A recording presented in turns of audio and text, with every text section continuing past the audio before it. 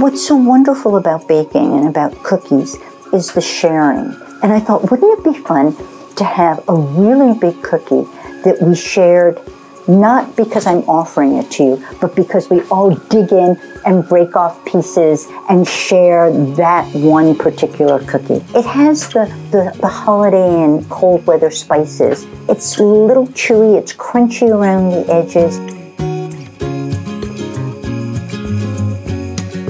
One big cookie. I mean, a big cookie. Maybe this should be called one big cookie to share with friends, with family, I love this cookie, but I also love the idea of it. So we start with flour, all-purpose flour, and whole wheat flour. Whole wheat flour gives the cookie just a little bit of chew. I'm adding espresso powder. It's optional, but I think it's so nice in this mix. And a teaspoon of ground cardamom. I was recently in Scandinavia where cardamom is in everything, and I just fell in love with the flavor, and it's perfect with cinnamon and with the espresso. And a little bit of salt. It's pretty just like that. I just whisk this together. I'm starting with cold butter because this cookie it's made the way I would make a tart dough or a pie dough. So I like to start with cold butter, brown sugar, and white sugar too. So you get the chewiness from the brown sugar and the crispness from the granulated sugar.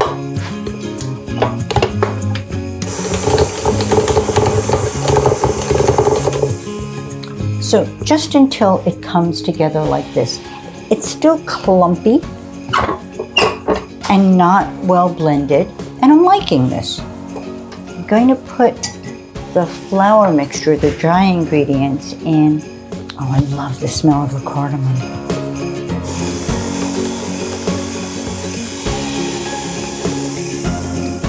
You can see the way it's changing, the way it's becoming kind of crummy. I'm going to grab an egg and I'm going to stir, put a tablespoon of honey, and then with the mixer on low,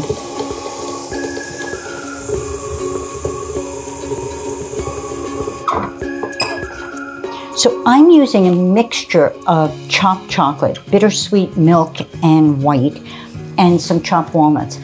These are optional, but chocolate.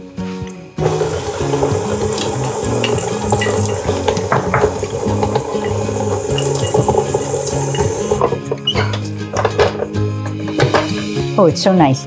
It's a firm, heavy dough that's going to be delicious as a cookie.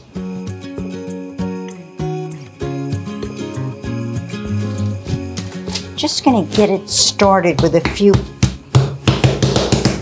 pats.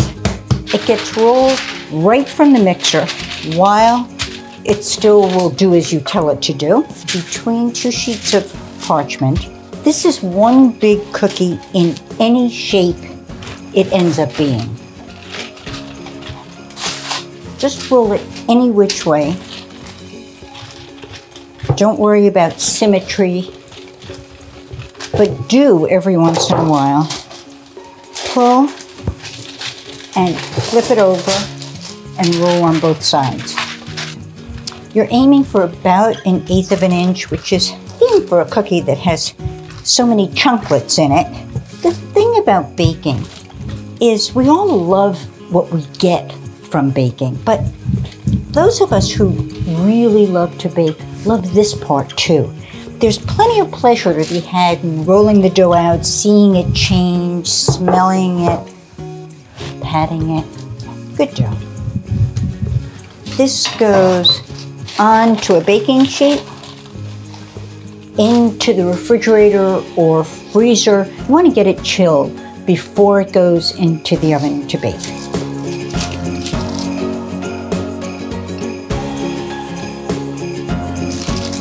just take the top sheet of parchment off the cookie and bake. I love cookies because they're one to a person. But when I make this cookie and serve it, there's something about it that just makes me very happy.